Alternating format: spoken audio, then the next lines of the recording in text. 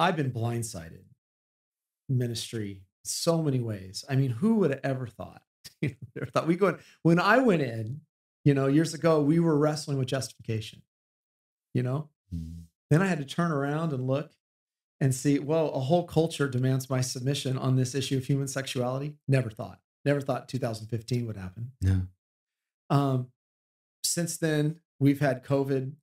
That really did show, I think, how, in many ways, it exposed, the church without clothing in some ways, right? Say the emperor, but you know what I mean. In other words, it exposed a lot, that there were people, some just not committed to the church. Exposed a lot.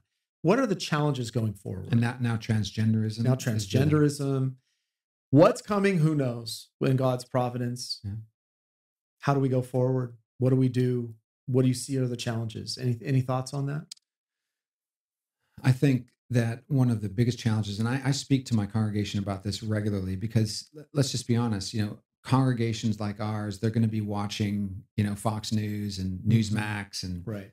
Some of these channels that, right. While they may have more of a conservative approach, we need to just say very clearly, these are money-making organizations. Right. They're not godly in their approach. Mm-hmm. And so they're not helping make disciples. Mm-hmm. And so I've encouraged our folks to be careful not to be caught up in the angry, right. nervous, Very good. hopeless rhetoric. Right.